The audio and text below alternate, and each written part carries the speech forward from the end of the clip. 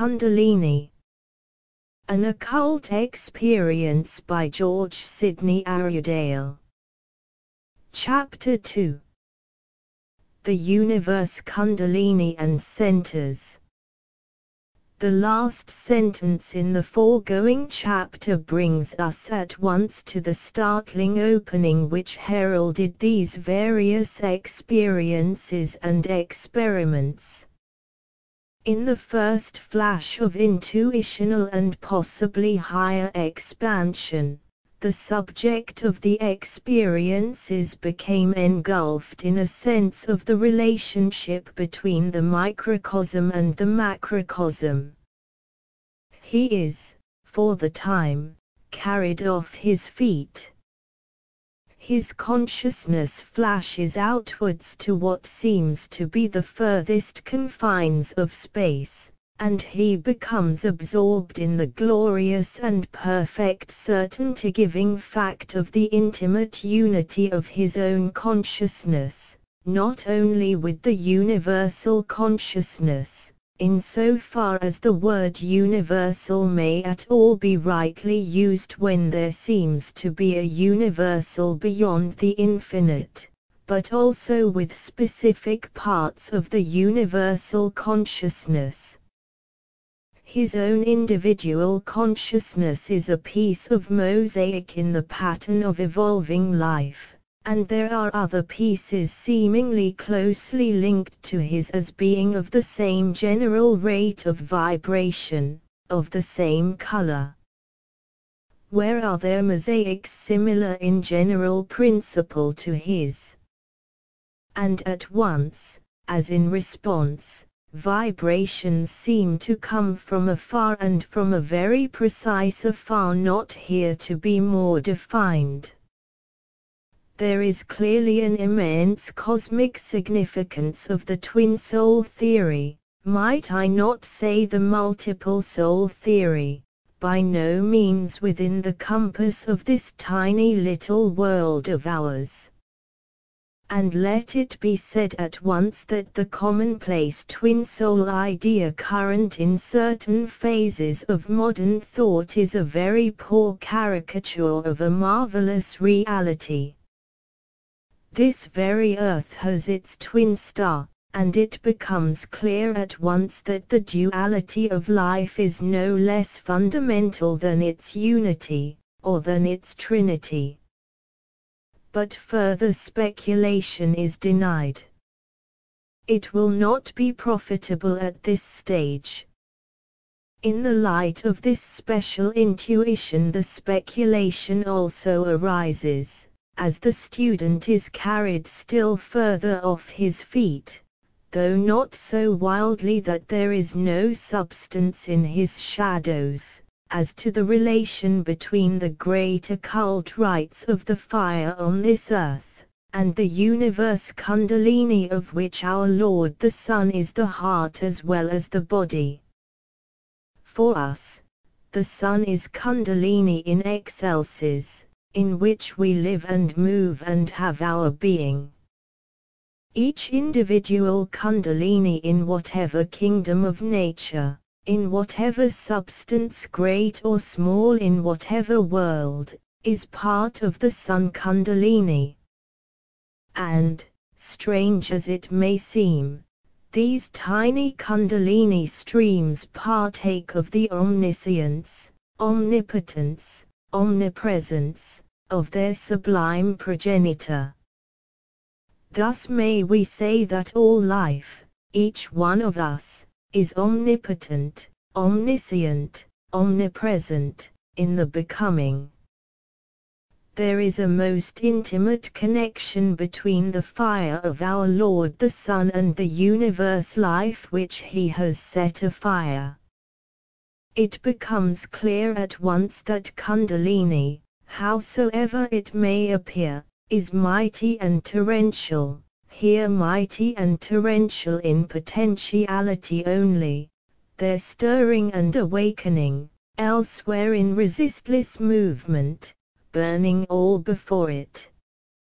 Is there a Kundalini chain linking the constituent elements of our own solar system, and another chain linking the various solar systems. Surely so, and speculation is no less interesting as to the nature of the centers of a solar system and on their vivification by cosmic Kundalini. The Earth has its centers whirling wheels of fiery energy, and it would appear that one of the functions of some of the lords of evolution is the regulation of distribution and intensity of Kundalini. This is a reason why even their work has been described as hazardous, like the work of those who bring ammunition to the front line trenches in time of war.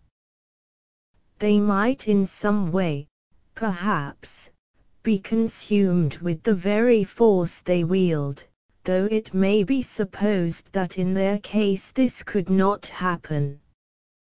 As a preliminary to the deeper understanding of this tremendous vista, it would be necessary to learn how Kundalini is aroused and directed to the various centers of the vehicles of a human being, not merely for a general vivification of their life, but also, as may be required, for their individual vivification to certain definite ends. For example, a lecture has to be delivered, an audience or congregation has to be influenced. Watching the process at work, it seemed as if it automatically begins by the general stimulation of Kundalini along, and up and down, the spine, so that there comes about a distinct glow.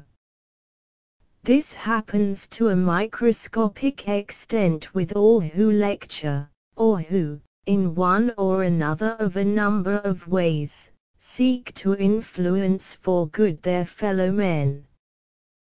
But where there is training, the glow expands into a fire. And further results can be obtained if special vivification takes place in the heart, throat and along the line between the middle of the head and the center of the eyebrows. This vivification proceeds through the solar plexus, a fact which partly accounts for the feeling of sickness some people experience before lecturing or before some other unusual strain, together with other physical symptoms. In special cases, such feelings always occur, marking the purification of the vehicles in order to facilitate the downpouring of higher, and also of superhuman, Kundalini. This does not mean that in most of these people Kundalini is actually aroused, but that there is in them a concentration, an intensification, of the universal Kundalini fire, with the result that their nerves and other channels have more to carry than the fire load to which they are normally accustomed. However localized Kundalini may be from one point of view, from another it is universal, omnipresent. In some cases, however, the concentration of the fire is predominantly local. It is a case of spontaneous combustion, but the same effects are noticeable. It is clear that nicotine and alcohol definitely act in some way upon Kundalini, the former interposing a barrier between the general force of Kundalini and its operation in the various vehicles of the individual concerned, while the other seems to act as a direct stimulant, stirring the force in wrong directions, or in some way wrongly intensifying it, and in any case doing these things in connection with an individual far from ready for fire development. All narcotics, drugs, stimulants, clog the system and interpose a deadening miasma between the individual and all larger consciousness. But to return to the stimulation of Kundalini for special purposes, the spinal glow seems to be the first phenomenon, and this is intensified by external conditions as, for example, presence in an already magnetized area, a church, a temple, or by the influence of music, chanting, participation in ceremony or service, and so forth. In addition to the stimulation of the spinal glow, there is also an awakening, a glowing, as it were, of the heart, throat and middle head centers, sometimes all together, sometimes one and not the rest, according to temperament. This stimulation often has a definite physical counterpart in the disturbance of organic functioning. The vivification of the heart center seems to be how otherwise to express it. That of a cold glow. The juxtaposition of the two words sounds absurd. And yet I do not think the facts have been misinterpreted. As regards the throat, the vivification, noticed on a particular occasion, seemed to express itself physically as a kind of momentary constriction, which was attributed to repercussions from the breaking down of barriers between the non-physical and the physical, so as to enable Kundalini to vivify the actual vibrations issuing from the throat as, for example, when a lecture is delivered. The result is an address potent apart altogether from any eloquence, and affecting in different ways people in the audience who are at different levels of evolution. They become bathed in Kundalini, the result in individual cases depending upon individual receptivity. It becomes apparent that Kundalini may well be compared with electricity as to the uses to which it can be put. Continuous consciousness, remembrance of events during the night, and so on, are only certain fruits of the arousing of Kundalini. Even more important is the directly added power it gives for work in the outer world.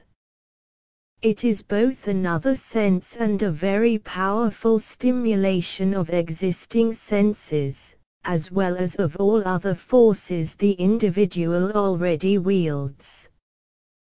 We are only at the beginning of discoveries regarding Kundalini, for the interesting effects observed are but the results of the earliest stages of its awakening, of the breaking down of preliminary barriers.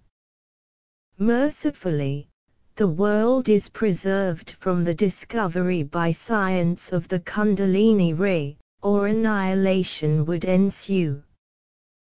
When we read of the so-called death rays and other highly destructive emanations from great centers of force, we may think of Kundalini as more powerful than all of them put together, and we shall be glad to leave it alone until it is necessary that we should learn to use it. It turns in boomerang fashion with terrible effect upon those who misuse it, upon those who do not reverence it, upon those who use it to selfish ends. This audio file was created by Payoprita Basic. You can download it at payoprita.com.